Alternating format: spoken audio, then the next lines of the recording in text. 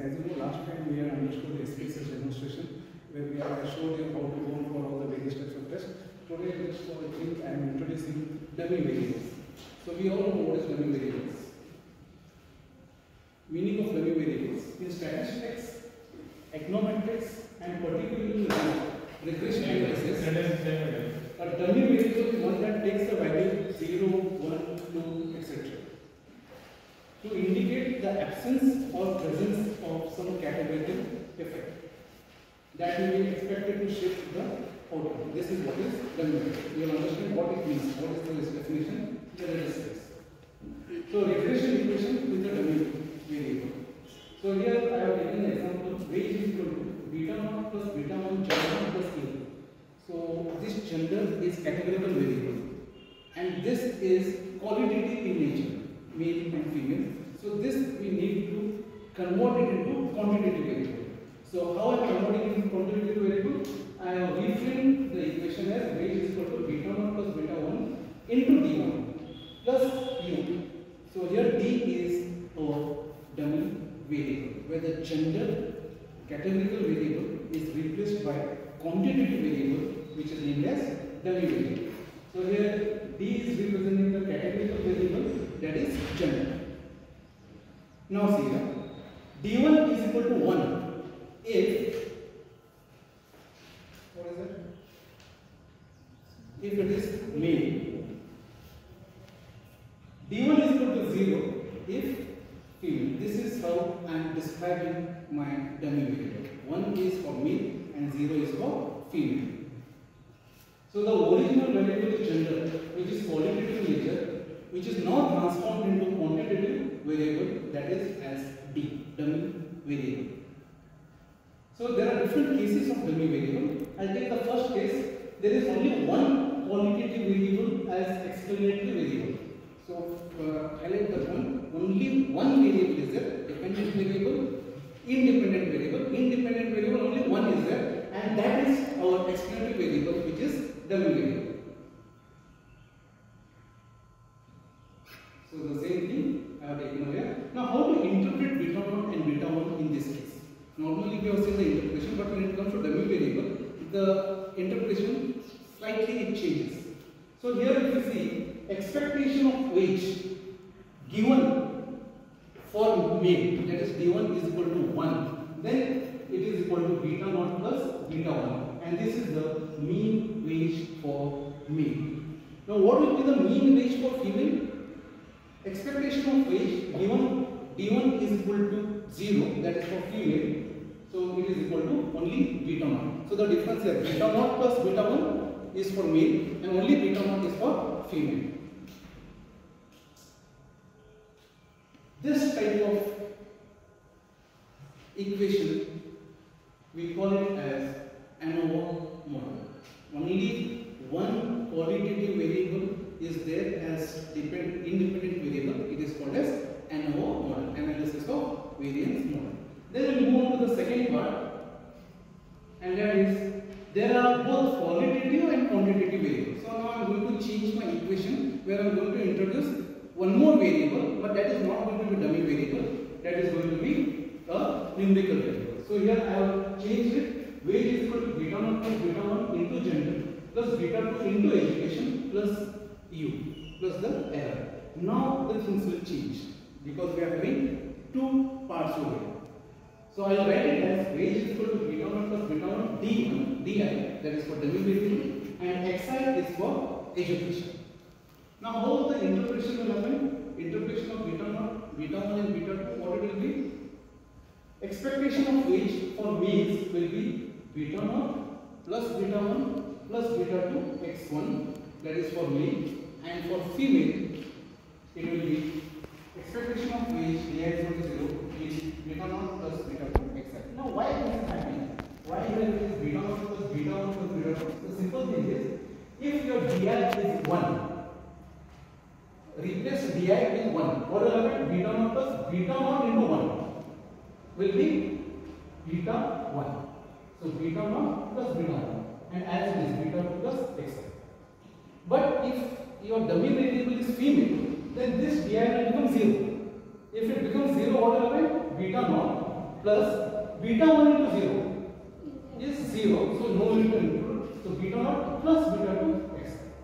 So this is the specialty of dummy variable. So here we are getting different values for male and female. And if the model is like this, we call it as ANOVA model. That was ANOVA. This is analysis of covariance. Why covariance? Because here there are two variables: gender, which is a dummy variable, and there is education, which is our quantitative variable. So these are the two parts.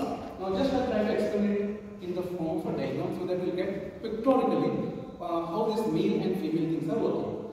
So on x-axis are taken education, and on y-axis there is wages. So this particular pink line is telling us about the equation of female. Expected wages of female is this, and this particular blue line is telling us about expected wages of male. Now if you look at the diagram, look at beta naught. The beta naught, what it is? The beta naught is the intercept for females, and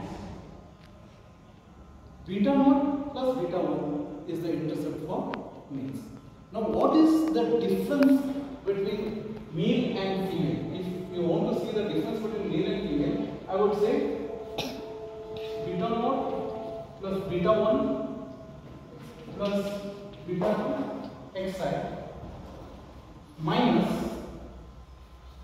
beta naught plus beta 2 xi. If you solve these things, you will get something called as differential intercept.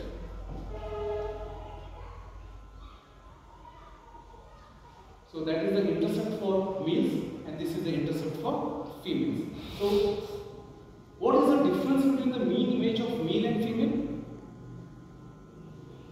The mean wage for male and female is, if you solve this thing, what remains is, if you see, this is beta naught plus beta 1.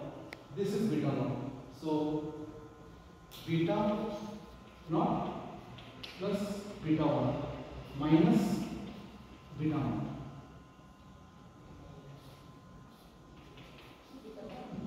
This is the factor which is telling that how much the wages of males is different from females. So here, if you see, if I say this is 10 and if I say this is 15, 15 minus 10, that is beta 1. That is the expected change, and this particular concept we call it in econometrics as differential intercept. Moving ahead, I'll keep the diagram as it is over there. What about beta 2? Beta 2 is the slope. We call it as the slope. Okay, change in 1 year of education, how much will be the change in the wage level? Now, an interesting thing to observe over here is that if you see the slope of male and female is same. In the above case, slope is same. Am I right? Whatever for male or for female, because they are having the same slope. It means incremental change in wage because of 1 year of extra education has same impact on both male and female. But in reality, is it so? In reality, that is not the case. 1 additional year of education of boys or males will have a different impact on wages whereas compared to males. Without being biased, it can be more or less depending where you are.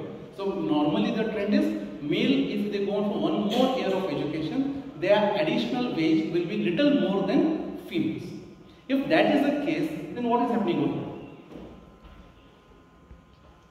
What if mean wage responds differently with respect to education across children? If I am getting 1000 more and if a female is getting 750 more, there is some change. So what is that change? This, if you want to understand, we will have to enter into third model, and that is the interaction between the dummy variable and the covariable. And I am not going to go into details of that because for that another I need 15-20 minutes.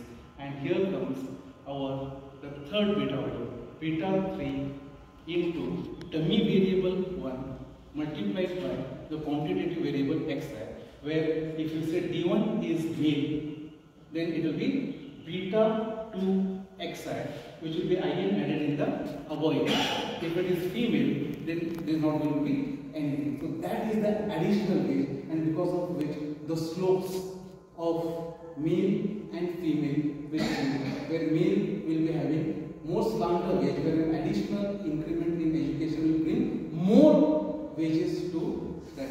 So this is all about dummy variables. So where we understood what is qualitative variable, quantitative variable, the interaction, the slopes and the intercept, and whether the slopes are same. If they are not the same, what will happen? So with this I am